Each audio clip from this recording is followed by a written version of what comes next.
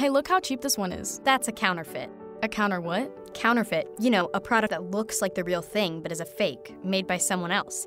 Thing is, it may look real, but it's made with phony or even dangerous stuff in dirty factories. So what? So what? Your skin lotion could have something scary in it, like antifreeze or other poisons. It could even be urine and mouse droppings you're rubbing all over your skin, and you wouldn't even know it. No way. That's creepy and sick. Yeah, that's why we need to know what's inside. Make sure you're buying quality stuff from a real store or a trusted website. Wow. Thanks. What are friends for? Buying fake products can cost you the health of your face, skin, and eyes, or scar you for life.